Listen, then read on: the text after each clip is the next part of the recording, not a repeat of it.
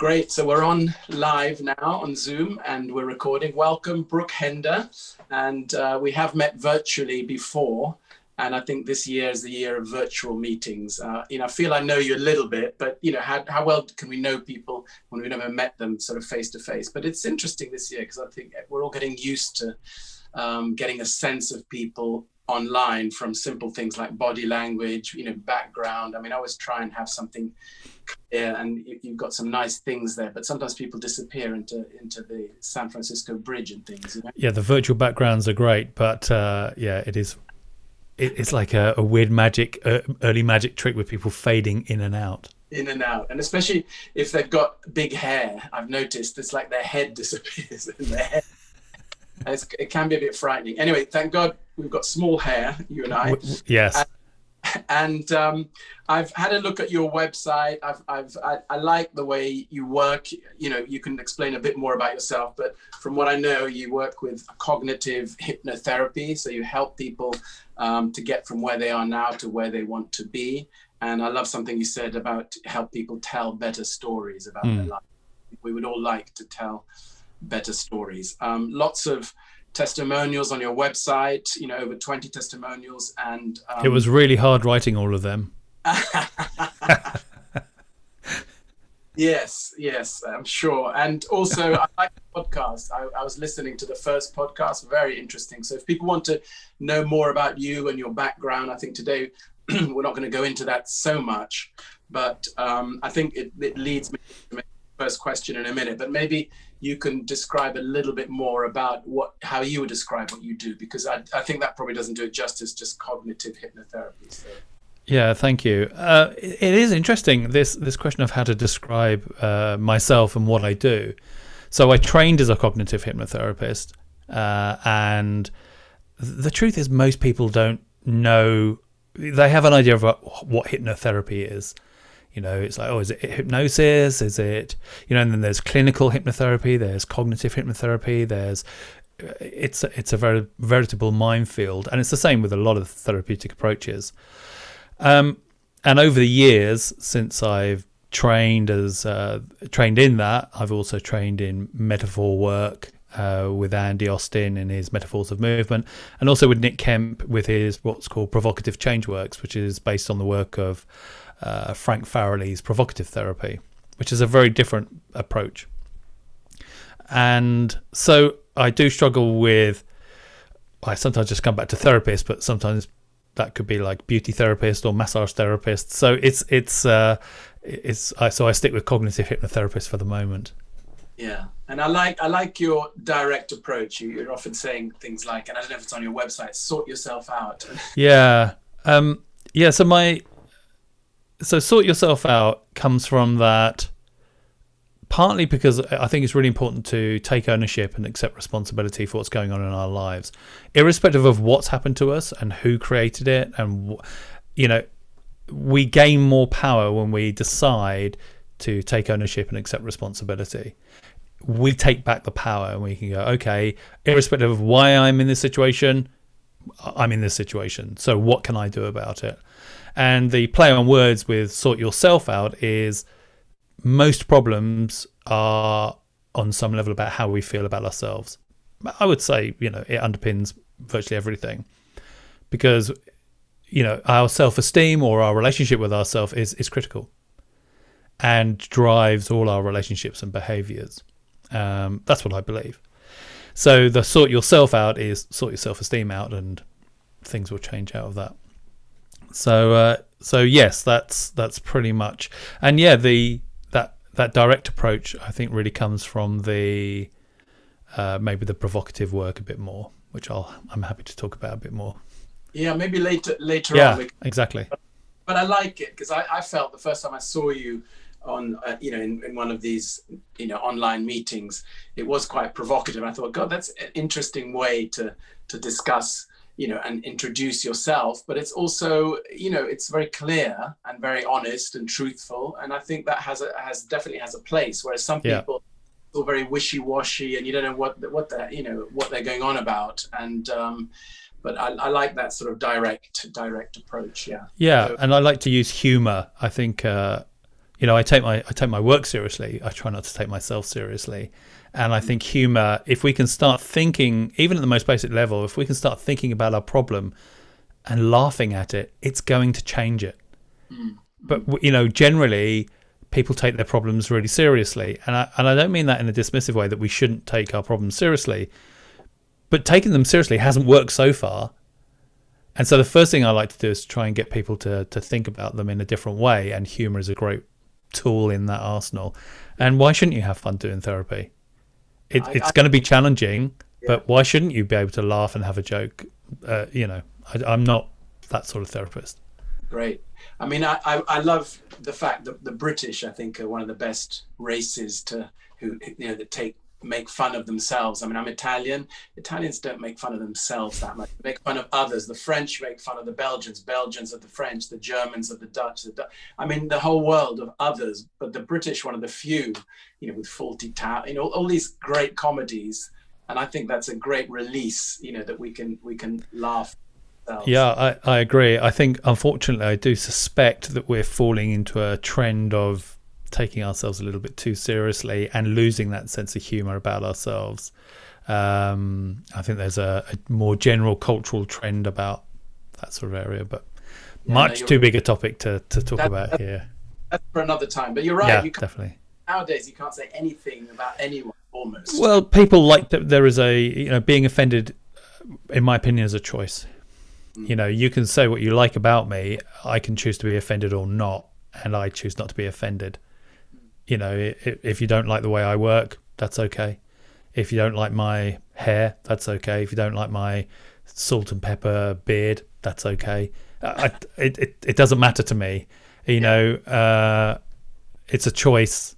Yeah. And, you know, in a world that I have very little control over, how I choose to react to things is something I do have a choice over. Great. And it brings me to one of the main points today is, you know, it's been such a, you know, difficult year and is continuing to be so, especially with Christmas coming up. What do you have some sort of tips? I mean, obviously people can work with you. I'll put the sort of website underneath later, and I think you're for a free consultation. Is that right? Yeah, absolutely. I always welcome a conversation because you know, I might not be the right person. Good. So up later. But any advice for this year where in particular, I mean, you know, I have a daughter who's like, 22, and I'm seeing, especially among young people, which we haven't seen before, you know, so many issues with, you know, anxiety, depression, really serious. Whereas in the past, we've been used to people having therapy kind of at an older age or trying to sort things out. And now, like the whole of society is affected, and us as parents are affected by, you know, children. We're quite worried that if we can't see them, you know, they're at uni and they're locked up, you know. So do you have any sort of tips for, you know, how we can navigate these really difficult times? Yeah, it's interesting because I agree. This year, particularly anxiety, I think the two words that I've noticed the most are anxiety and overwhelm. And, you know, what is anxiety? Well, it's completely future based. That's the first thing. You can't be anxious about something that happened in the past. And so I like to tell people, and this isn't an original thought, I got this from somebody else, or a whole, you know, I stand on the shoulders of giants. You know, anxiety is using your imagination unhelpfully.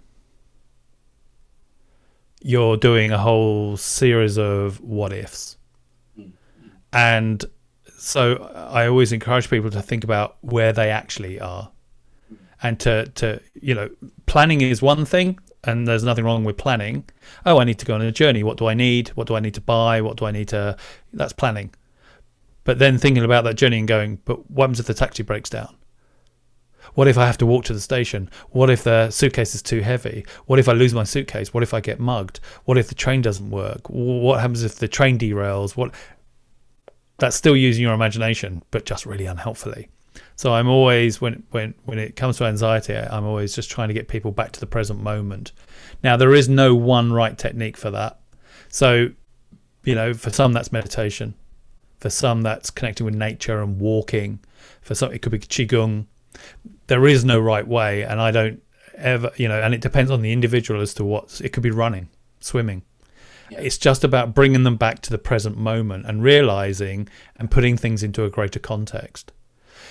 And that's the other thing is, if you could zoom out and look at this year in relation to other years and to put it into a greater context, this too shall pass. This is just a moment in time. This is not your whole life. It is what you're experiencing right now, however, but remember, this is not everything. Yeah. And those things can be really helpful for people, but it is an individual. There are, I wish there were a magic wand to be able to help people with these things, but it is an individual journey. But I think you're right. This idea of seeing the big picture. I mean, our grandparents or great grandparents were in world wars. Yeah. And, they went through all kinds of things and, were dying for their country. And I had somebody being asked to stay at home. But even the staying at home, I think the isolation is something that people have not, maybe either never had or been thrown together with family or a few days a year. Yeah, absolutely. No, you're right. I mean, I think you make a very good point. When we look back at those major events like the Second World War or the First World War, we go, oh, well, it lasted from 1939 to 1945. But they didn't know that. Yeah. In 1939, they didn't know it was going to last until 1945. They just lived it day by day. They didn't know what was going to happen next. They didn't know whether America would come into the war. They didn't know what the outcome would be. And you're living with that uncertainty every single day and getting bombed, or you're fighting, or you're at home, you're working in a munitions factory. It's a very different experience and you have to get through that. So, yeah, absolutely. We're always having to face things in this moment in time. Yeah. It's not easy, but we will get through it. Yeah. Or not. Yeah. Well, we have. Well, that's the reality, isn't it? We don't know what's going to happen. We don't. But all we can do is, how can I deal with this in the best way I can right now? I might not get it right. It may not be the best job, but what can I do right now that's helpful for me? So being present, seeing the big. Yeah. And small tips for maybe the younger generation. Things like I've heard things like maybe journaling or absolutely. That we're grateful for. So bringing ourselves to the present and realizing that. I think all of those things are really, really useful. I mean, I journal. I think for some people, gratitude journals, anything where you're allowing yourself to express how you're thinking and how you're feeling, and doing so in a way that's without judgment, from others, so you can just be yourself and go, this is how I feel, this is what I'm thinking. And the very act of getting it out is helpful, I believe. 100%. I think one of the issues, maybe biggest issues, is when people express it kind of electronically in text or voice. There's a lot of misunderstandings, whereas with things like the journaling, I try and write by hand, or gratitude, I take time. And I think with the younger generation, it all seems to be electronically, and something gets lost in that, don't you think? I don't know. I mean, I think there is, you and I are both older. Yeah. We come from a different generation. Yeah. We haven't grown up with phones and computers in the same way. Interestingly, I use a computer for my journaling. And yet I use Notepad when I'm taking notes and stuff. So I think it's whatever works. And I think it's better to do it than not do it. Yes, I love the connection of a pen or a pencil on paper. It doesn't go anywhere. But again, you can use electronic means. You don't have to publish it to the world. I think social media is like all tools. It can be an amazingly positive and useful tool. And it can be incredibly negative. And I think if you open yourself up in a particular way on a particular platform, expecting validation, you might be going about it in the wrong way. I don't. I personally think it's it can be an amazing place to be, but also it's very easy to walk around into an unknown territory with dark footpaths and no street lamps. Wow. Okay. Thank you. And how do you keep, maybe we'll finish on this one. How do you keep yourself inspired? Because I know you've been busy this year, very busy, so much going on. And do you have to really force yourself to take time for self-care? Do you find it hard? What do you do yourself? Yeah, I mean, this year has definitely been challenging. I'd love to be able to sit here and go, I've done an amazing job this year. Actually, I didn't. The first lockdown, I struggled. I found it a really big challenge, and I found every day, one day I'd be waking up going, right, today I'm going to do this and this, I'm going to network, and other days I'd be like, right, I'm just going to sit and watch Marvel movies all day. And that's what I did. And every time I went through, went to the bathroom, it's through our kitchen, and every time I walked through, the biscuits were going, hey, hello, eat me. So I put on probably a stone in weight during the lockdown, but I didn't beat myself up over it.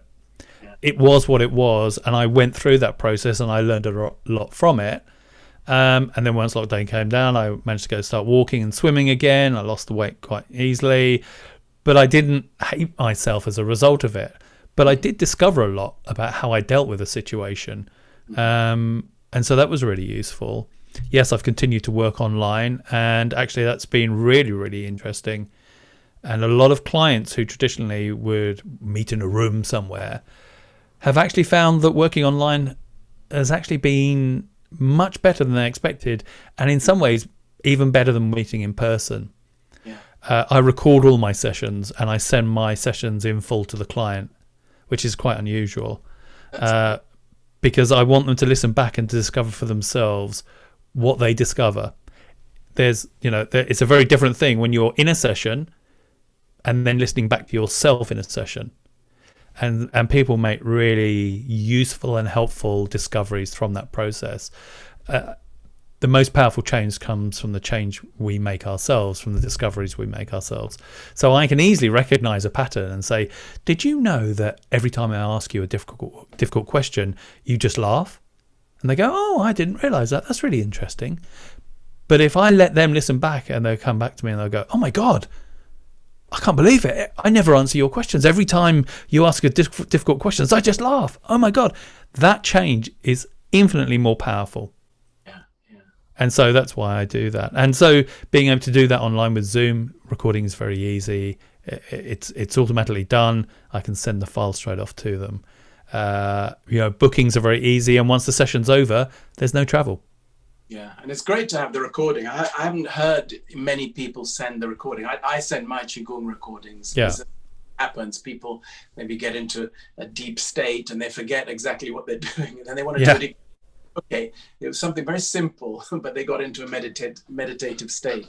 And then they just repeat and get the benefits. So, yeah, I think it's a very, very helpful thing to do. And the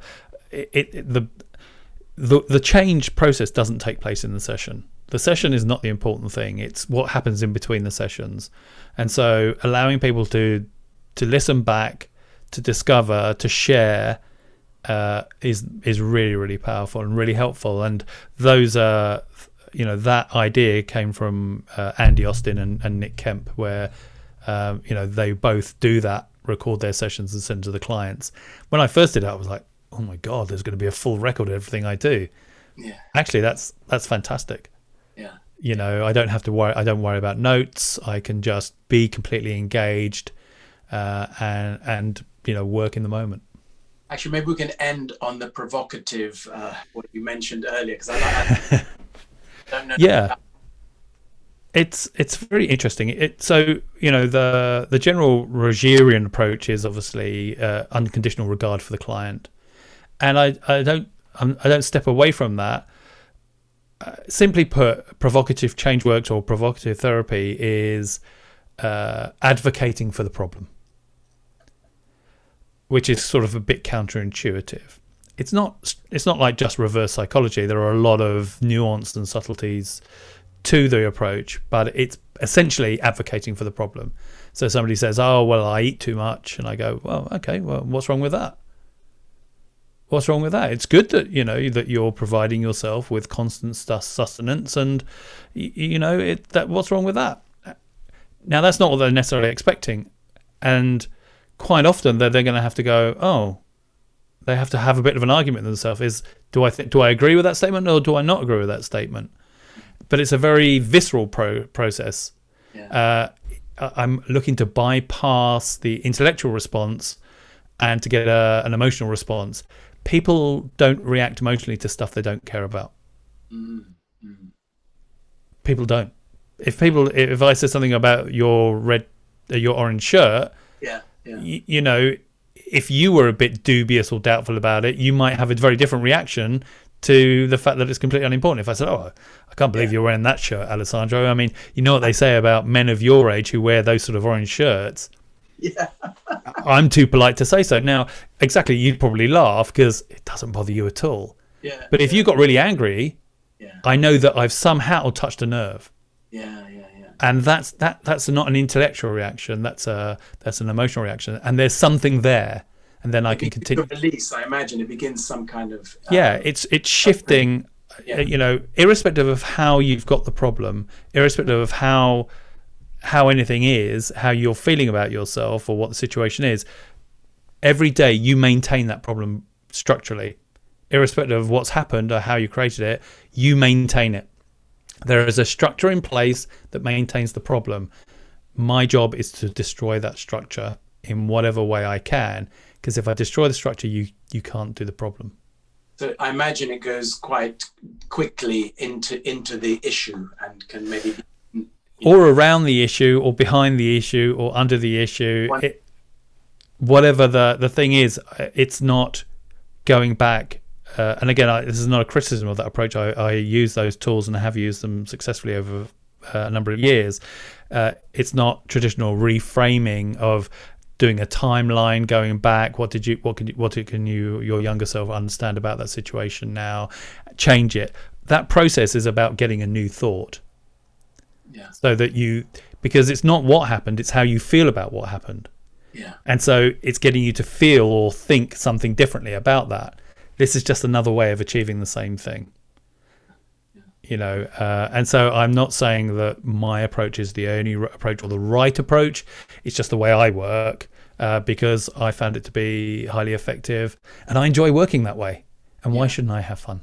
Good. And no, it sounds like a great way to work. That's why I wanted to ask about it. And finally, I'll just say, I heard you say, I think on the podcast or on the website, usually 6 sessions is about the max, sometimes even 2 sessions. And I like that because we're used to the American model we hear about on TV. They're seeing their therapist for 30 years. It's like, yeah, I think there's merit in having somebody that you can talk to on a regular basis, who's impartial, who knows you, who's non-judgmental, who's going to provide you with an outlet.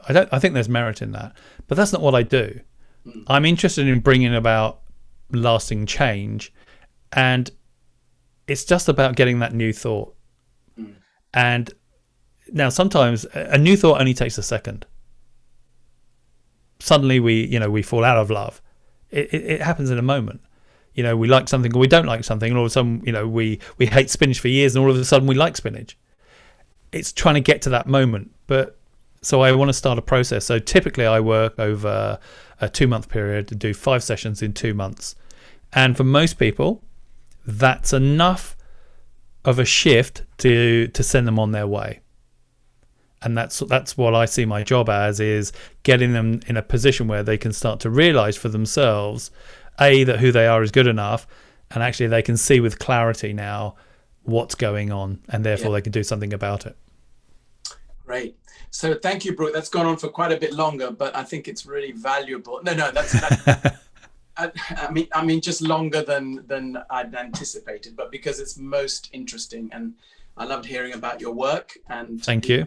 I'll put your website below. This will go onto YouTube and wherever we want to share it, because that way people can connect with you. And, brilliant. I look forward to the lawsuits. Thank you so much. Humor. Thanks a lot. Thanks very much. Yeah, bye. Let me just.